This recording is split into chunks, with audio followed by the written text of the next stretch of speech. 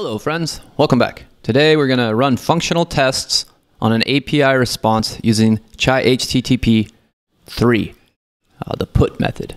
So as a reminder, this project is being built on REPL.IT. We've got an existing project going here. If you haven't set that up, I encourage you to go to the first video in this series.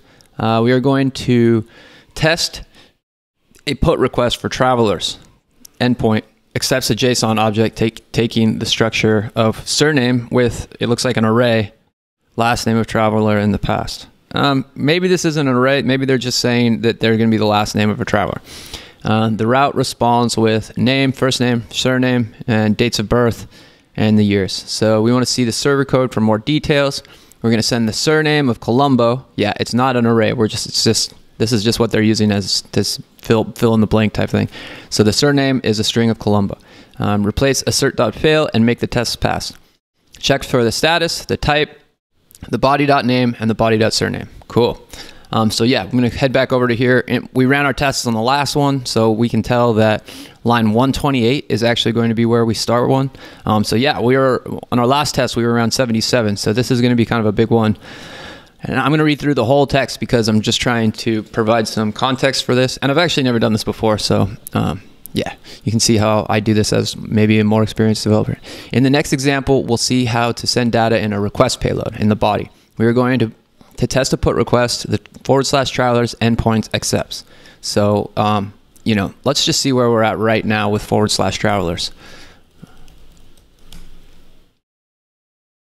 Okay, cannot get traveler, so we need to make a post request. Okay, so get request isn't working, but that's fine. We're going to test put a JSON object taking the structure of surname. Okay, that's just the instructions we had before last. So now we're doing Sweet, which my guess is a library from Chai, and we're testing put / travelers.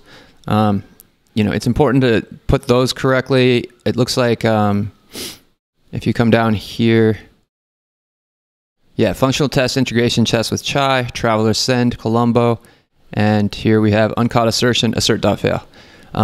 Anyways, so yeah, our test is here. We've got our example. Okay, so our example is passing, so that's why it's not being seen here.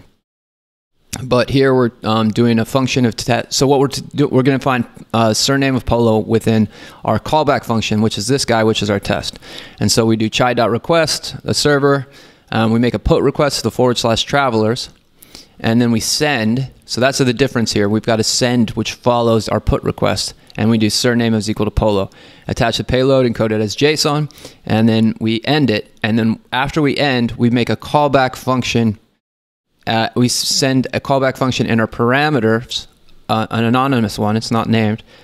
Send the request, pass a node callback. So we want to assert equal. Here we've got res. We assert that it's that what we have is equal, and our result from the put request is equal to 200 for a status. So this is correct. This is the way that they wanted to do it. So this is an example of what we want to do. Assert.equal res.type, application JSON, response should be JSON. Okay, so this is how we test for type.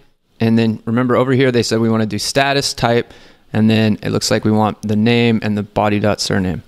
And then res.body.name. So the res is equal to the JSON. It's a type of JavaScript. If you go body.name, Marco, it should be Marco. And if we do res.body.surname, it's equal to Polo. So where does Marco come in? Perhaps that's already, so we sent Polo, but the response has well, we sent Marco, and the body.surname is Polo. So the API, I actually think, maybe the API has Polo in there. So now it's our turn. Make the test pass. We expect the response to be Cristoforo, surname Colombo, dates for whatever. Check the status, the type, name, and surname. Follow the order of the assertions in the preceding example. We rely on it for tests. So Chai, that's the framework. We're making a request to our app, and then we're sending a put to a server, and we want to send a surname of Colombo here. So I'm going to actually uncomment this, press command, comma, and so here we're going to send an object. So the curly braces means an object, and then we're going to say surname And we're going to pass in the surname would be equal to Colombo. Cristoforo Colombo. Surname Colombo. And then surname Colombo. And then at the end, assert.fail. Remove this after adding tests. So we don't want to assert fail anything here, but we do want to assert equal that, well, what do we want to assert equal? The first one that we want to focus on is the status. And so we can say res.status is equal to 200. So 200 is the status of, so let me just check up here to see, make sure I got that. Res.status is 200. So yeah, and then we could pass a string in here too. I'm pretty sure that it's optional. Successful API request.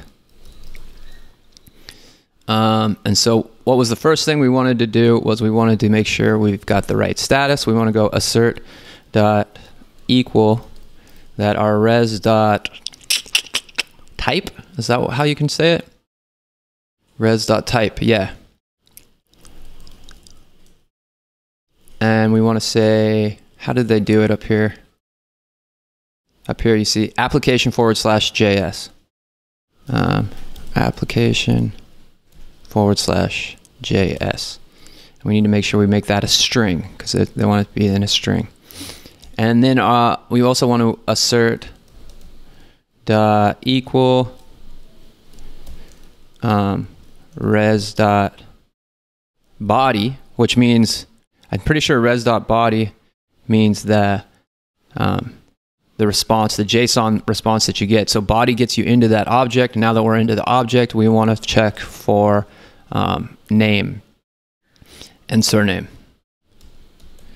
And we want to check the name should be Christopher, I guess. Cristoforo Colombo. Yeah, the name should be Cristoforo. Now, I'm not exactly sure about this, but let's just stick with it for now. So I'm going to copy that one, and then I'm just going to say, instead of name, surname. And here we're going to say Colombo. Okay, so we're asserting for our status. And actually, I'm just going to get rid of this because it makes it look cleaner.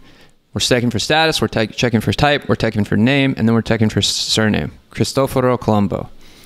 So yeah, now let's stop our server and rerun the tests. That's an important part because your server resetting, if you don't reset the code, then you'll just be checking the old version of your app that was running.